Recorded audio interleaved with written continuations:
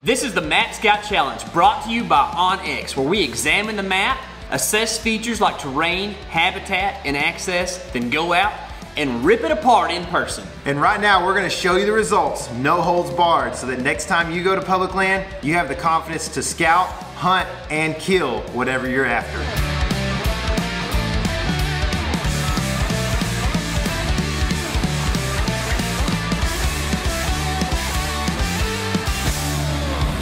Seriously just happened. What's going on, everybody? Today we're in Southeast Texas. This is Huntsville right here, Huntsville, Texas. There's the state penitentiary here. There's also a gigantic piece of public land property. It's called Sam Houston National Forest. It's about 160,000 acres, gets a ton of pressure. Also, there's a lot of area to spread out here. So what we're gonna be looking for today is deer sign, hog sign, and we're gonna try to find the infamous East Texas turkey.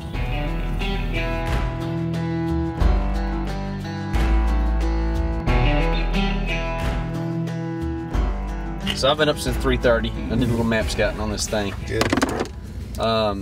There's some thoughts I have about how to find a location in a large spot like this. Sam Houston National Forest. For some reason, my 3 spots that I picked out line up perfectly in a line, which is strange. But if you look south of us here, there's a huge metropolitan area known as H-Town holding it down. And a lot of guys from Houston are going to come up here and hunt the National Forest. All right. So first and foremost, I'm going to cross off any of the properties that are some of the first ones that you can reach coming from Houston. And you're also going to get pressure from the west because College Station's over there, a bunch of college kids need a place to hunt. I did that a little bit in college. There's 163,000 acres here. Yeah, it's big. It's big, so there's room to spread out. You know, there's something to think about as well. Yeah, absolutely. And I think that things that you can access easily off the interstate are probably going to be things that you can consider if you're trying to narrow it down. Maybe stay away from that stuff. So I picked out 3 spots that are slightly, maybe a little bit off the beaten path for different reasons, and we'll kind of discuss which one of these we're going to go check out. This one here is actually pretty close to town, but it's only probably like, let's see, how far is that straight line? That's almost 6 miles away from here, and like we're in downtown Huntsville right now.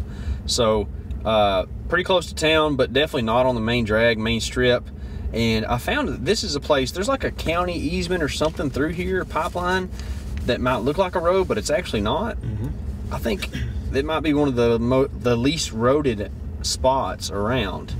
And I think that's one of the big draws to people is that on National Forest you can drive Forest Service roads and get to places. So a spot to look at, spot to think about. There's also some clearings in here, you know, maybe some timber harvest stuff or whatever. South of there's a pretty good sized chunk with some real good terrain, and I noticed that there is some food plots actually that I'm guessing that the Forest Service planted in there. So something to check out. I don't know if there is a road in there. There's a little like dotted 2-track, which makes me think that you probably can't drive it. But there's a trail that cuts through there. And where I put that dot, there's a couple food plots and there's a real good saddle right there. So looks like a decent spot. And then this place here is kind of pretty far off the highway, and it's one of those little forgotten little chunks. You know, what'd you say, 163,000 acres? Well, this little piece right here is probably 63 acres, okay? And it's right along a really good creek. And the stuff across the creek is all cleared out, looks like cattle pasture. And I feel like in a place where a lot of this is gonna be standing yellow pine, that there's gonna be maybe some hardwoods down there in that creek bottom. And might be a pretty good looking spot. So, I don't know, I guess we'll kind of evaluate and see which one of those. One thing we're probably going to look for a lot is, like Casey just mentioned, some kind of diversity in habitat, because there's going to be, this is pine country and there's going to be a lot of pine trees. So, you know, where can we find a place where there's different kinds of hardwoods, or there's an acorn crop in October or something like that. So now that doesn't help us a ton this time of year unless it's like willow oaks or something and they're finally becoming palatable, the acorns that is. But as far as like food sources right now, they're natural. We're going to probably have some greenbrier, maybe some honeysuckle if you can get a place where the pines have let enough sunlight in for the honeysuckle to grow. And so we're going to kind of be focusing on that while we're looking. Will this truck lay rubber if you hammer the gas right now? No, because we're in park. Okay. But I don't think we have enough rubber to be laying any. No. I think we should hang on the rubber we got back there. So if you're watching this and you own Goodyear, please contact the That's right. Or if you have some used tires for sale, let us know.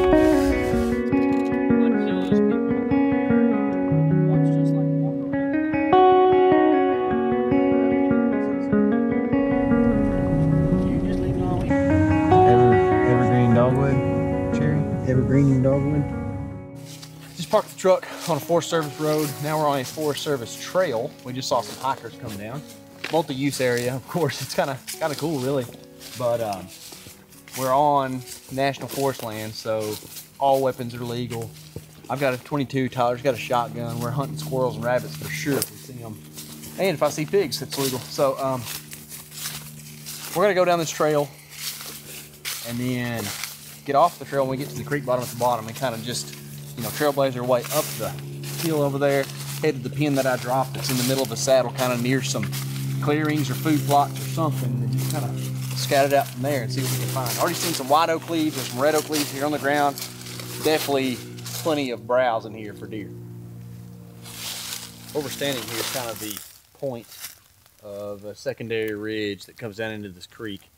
And we walked a Forest Service trail, and then we got off trail for a while, and we noticed that there's definitely some transition lines or edges here where pine and Yule pine kind of meets oak bottom, and it's cool to us because there's white oaks here. We don't have those at home, but I don't think they're anything special here, but the deer definitely will be hitting those whenever the white oaks are falling.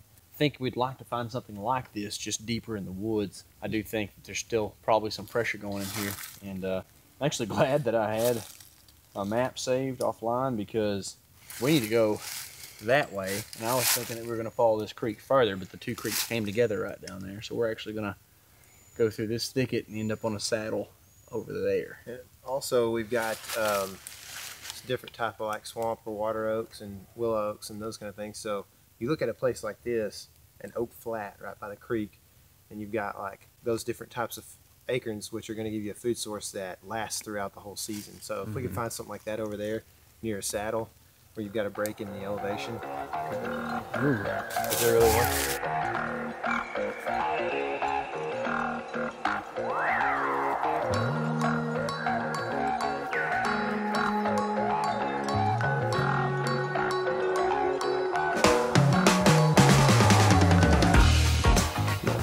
It's a big pig.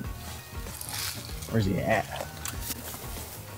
So Tyler says this is stupid. I don't know what he's talking about because there's deer sign everywhere. I mean, look, I even see a track, which is, you know, it's a big deal, right? We saw a deer track, so deer here. I don't know what you're upset about. Not a lot of deer sign. Not a lot. So we made it to the top of the saddle, and I guess you could say top. It's just not as steep as what we were really hoping for. And there's this old Forest Service road that I'm pretty sure is gated. We drove past it over there on the big road, but still, a guy could throw his bicycle off the back of the truck and be here in no time. So probably not getting a ton of seclusion here, even though we're pretty far from the road. My actual point I dropped is that way a little ways, and we'll probably walk that direction because there's some old clear cuts over there we want to check out. You can tell this has been selectively not harvested, but they came in and cleared out the junk so the pine trees could grow straight and tall. Plan on harvesting at some point in time, and I don't know, it's just there's not a lot of concentration of deer in here. We found a little bit of poop, a few trails around, more hog sign than anything. So browse on the blackberries. That's right, there's some browse on blackberries back there, and that's probably done by deer. So there's some deer around. We just got to figure out a spot to concentrate them so we can actually hang a trail camera and get deer on camera and know that it's a good spot. So we're gonna find that, eat lunch, shoot squirrels. Not necessarily in that order. That's right.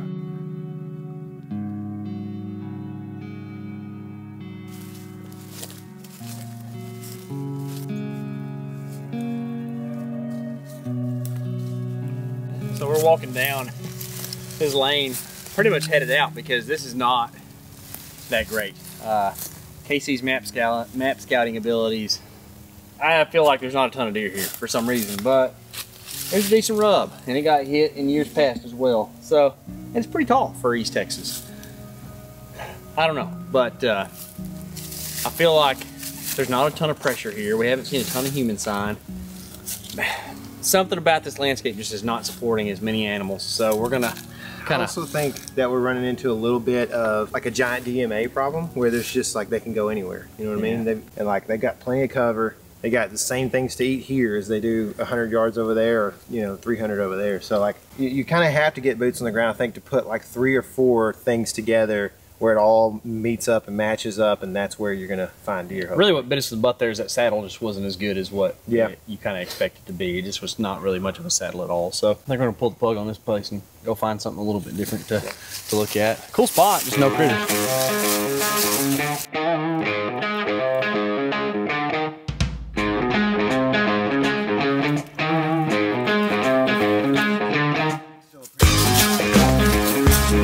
You want to shoot pigs, there's a lot of pigs here. That's one thing I can confirm. There's a lot of hogs.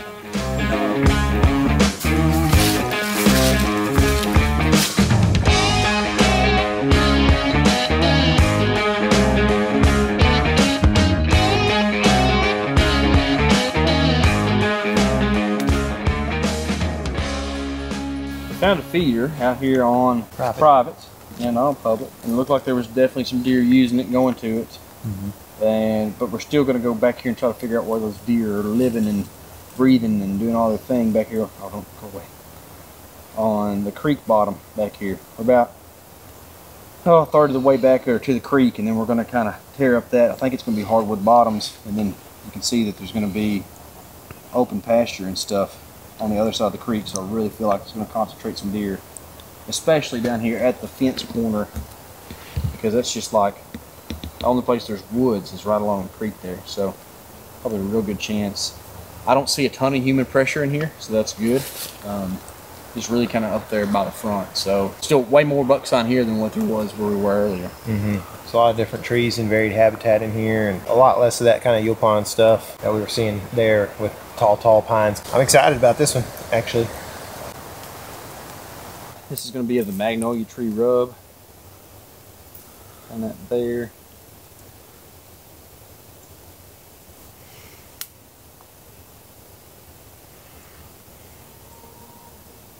I want to take a picture.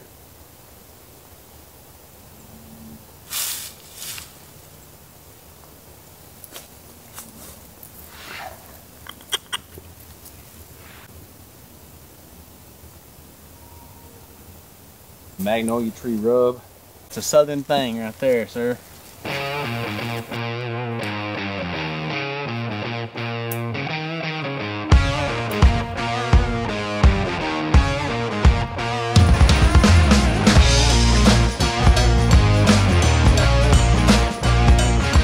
Probably somebody's got to be doing something shady on Texas public land. Ratchet strap package. He hung his tree stand somewhere. You want to take that back with you? I do. Shoot, nice. Weird. Could you not just put it right there? Looks like this trail's got quite a bit of wear on it. Go down. Yeah. Side up there, which went down. How many people are going to be walking there? So, can you feel it? I can actually feel it. Yeah. Good. Yeah. Behind me, I have a creek crossing. So what we found was when we got to this transition line right here, essentially what it is a floodplain that causes the transition. So a couple of deep creeks, obviously a very flat land, and then a little bit of elevation rise up into the pines and stuff here. So we've got some oaks right along this creek right here. The creek is deep and steep enough that it is, I mean, there's a definite trail down the side of it. So as we're following that up here, we come to this little place right here. Like I said, I've said before, in oxbows, a lot of times what you've got is an extremely flat spot, and that's what creates the oxbow. And so we see that here, and obviously because it's so flat, it's shallow, right? Causes a creek crossing. Looks like there's actually been some cattle that have gotten in on this property as well. But we've definitely seen a couple of tracks that are game, whether it's hog or deer. It's hard to tell, but definitely game tracks. Shooting either one. They're crossing here. We're shooting either one. Might even shoot an Osceola if we see it up in here, because it definitely looks like that kind of country. This time of year, with it being February, We've got a few weeks until the bucks shed. Yeah, they're going to be losing a lot of testosterone. There's not going to be a whole lot of traveling. I'm not even sure what they're eating right now because the corn feeders are out of corn. The acorns are kind of out of, oaks are out of acorns pretty much. It's just but there's a good chance they're hitting that open pasture and just trying to find green something. grass. Yeah, green grass. We have wild rye. That's what we call it around here. I don't really know what it is, but it's just little green shoots that come up this time of year, especially after moisture.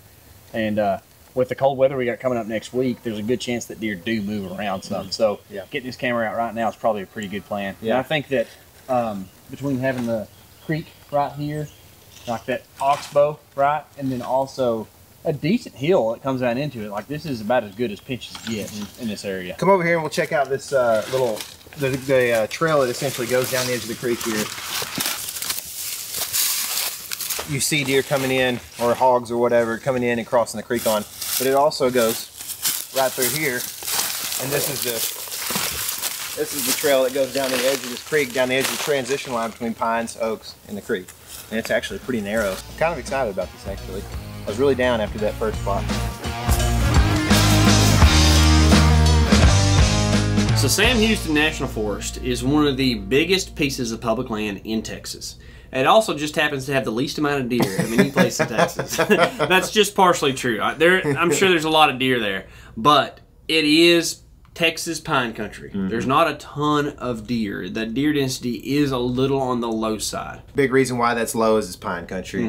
There's not a whole lot of food there. Seeing that there's not a lot of food, you probably really need to concentrate on natural food sources whenever you're in there scouting. And hopefully you don't find other stands in those natural food source places. That's one thing that you're going to run into is that, there's lots of acreage here, but there's also lots of pressure. And with that pressure is a Texas gun season. Good for opportunity, possibly bad for trophy quality. That's true.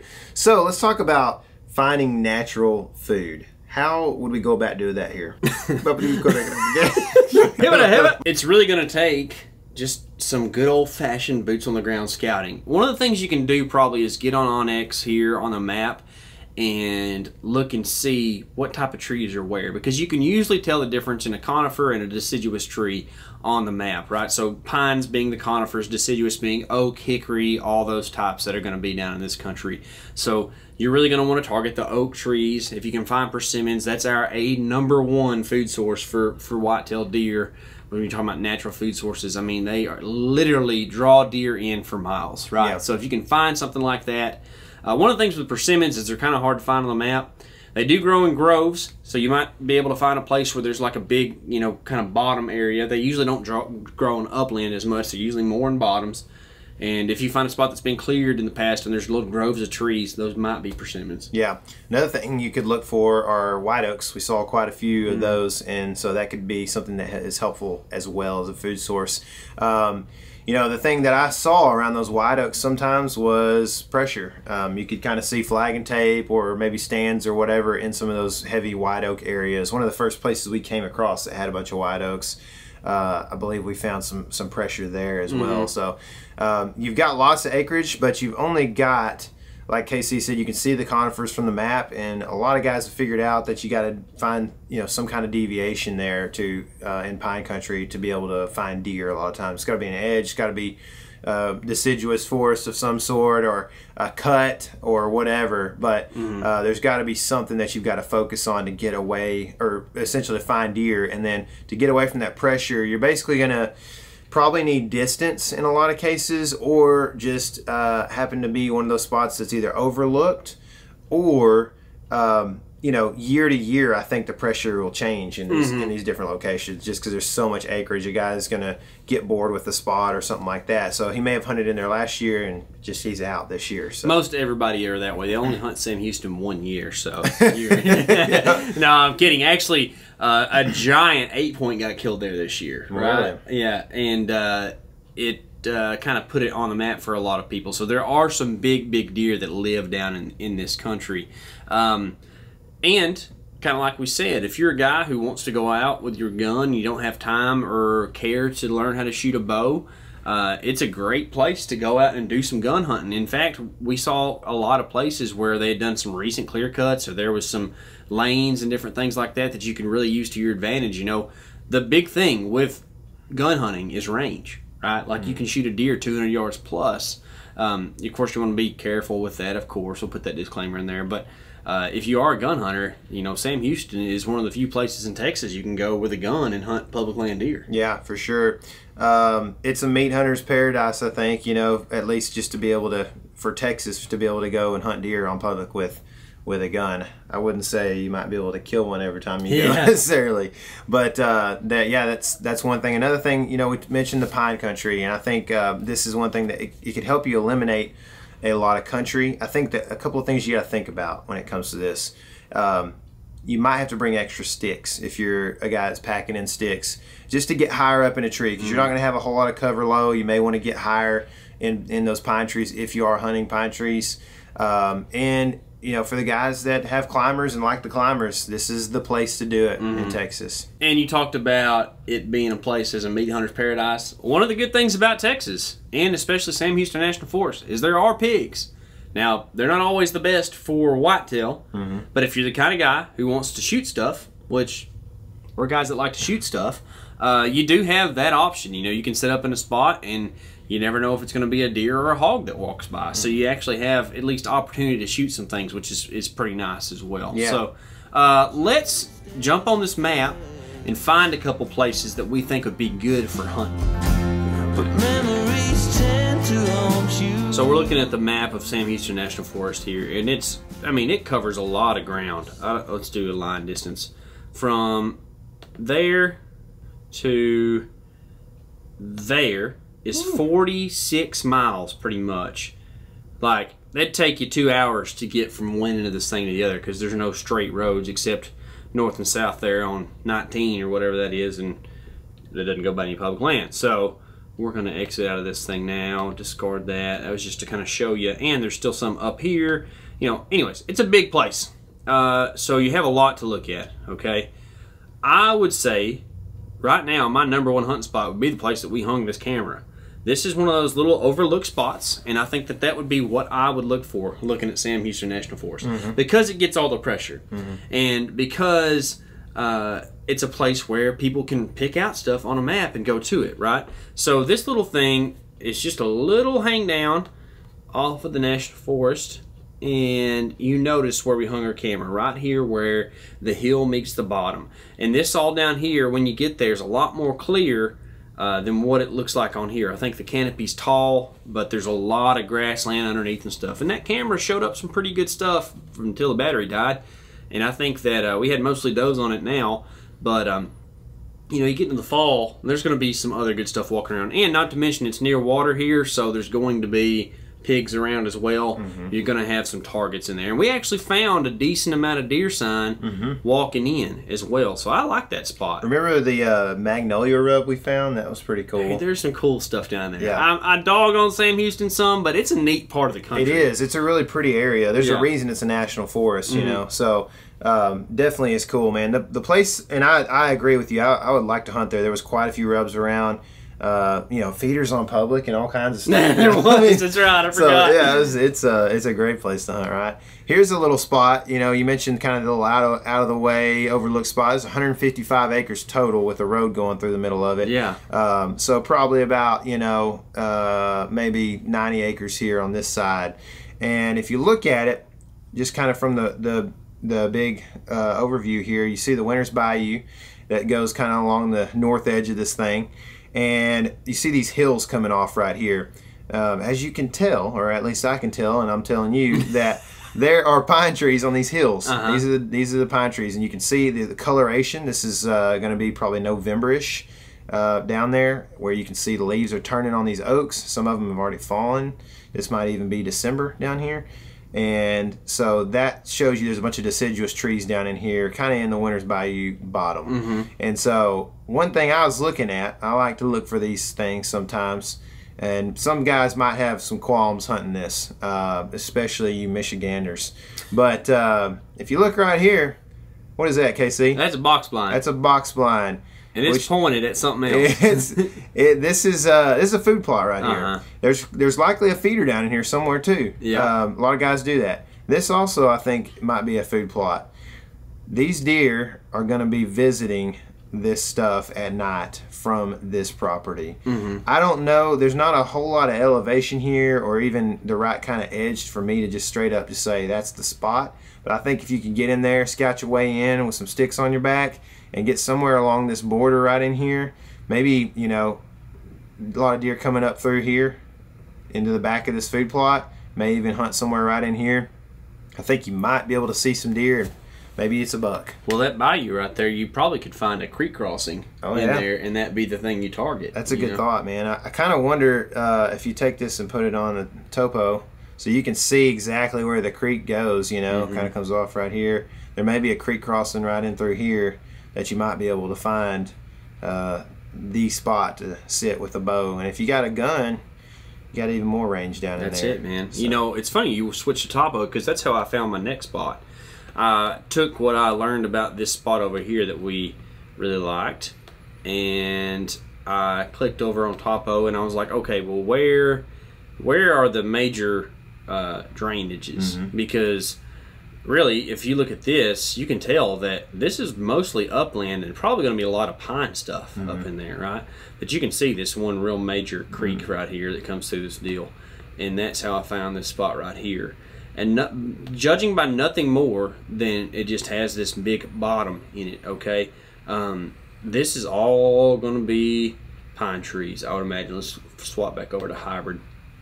And you got some private around here, and I think that's probably a good thing. I think that there's less pressure on private than there is public, which might go without saying, but that's not always the case everywhere you go, right? But I really like this place once I zoomed in because there's a access right here, but I don't know, like how many guys are going to go down to this thing? I don't know about pressure. You'd have to go in there and see. But I really liked this right here that I found. What is that? It's a place where either this was beaver dammed at one point in time a long time ago, or there was a clearing here 40 years ago. This looks like a little swamp right there, possibly. Hard to tell, but either way, that's going to be a thicket more than just regular trees, right? And these might be some, looks like some pines here too, but there's some oaks and hickories along the river right here. I think that there's a good chance that there's some bedding going on up in this deal right here. And then also a chance for bedding up here on these hills as well. So if you're looking at a rut hunt, which in this area is going to be from November 10th until season ends most likely, you know, because it's going to have a really kind of flatline rut, that somewhere in here, not really on that particular pin, but somewhere, you know, it's pretty close to the creek. And who knows, you might have a secondary creek crossing right there, or this little bend in the creek right here might give you a little bit of a pinch or something. You can see that marsh right there on there whenever you click over to that. Yep. So yeah, that's a low area right there. Gonna be some pigs in there as well. But I think that this could be a really good spot to hunt just because of the general area it's in and how you kind of have two different systems that meet right there. For sure, man. This is a good spot, man. I like it. Both the things we found, which the first spot that we went and visited that he was showing you guys is a spot that he found as well. And it kind of saved our day because we had walked around for a while without finding hardly any sign. So one of the things that you can bring up after saying that, there are deer to be killed here, and there are probably some decent deer, maybe even big deer to be killed. We've seen that in media, but I wouldn't go down here for a 3-day trip kind of trying to kill a good deer. If you want to go hunt Sam Houston, you need to take your time, you need to put effort into it, and if you sit in a stand for quite a bit of time, there's a good chance that patience will pay off and you'll find a deer.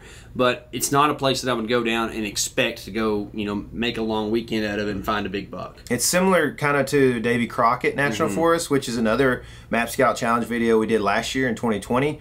We, if you're here for the Texas stuff in particular, which if you're watching this, you probably are, we did Davy Crockett, we did Lake Tawakanee, we did Lake Whitney. So there are several of these, and we intend to do a lot of them. We want to try to hit a lot of the parts of the state so that everybody kind of has an opportunity to see what we see, and not necessarily that we're the experts, but that we can all just glean information from each other and learn little things here and there that'll help us all hopefully become more successful on public land.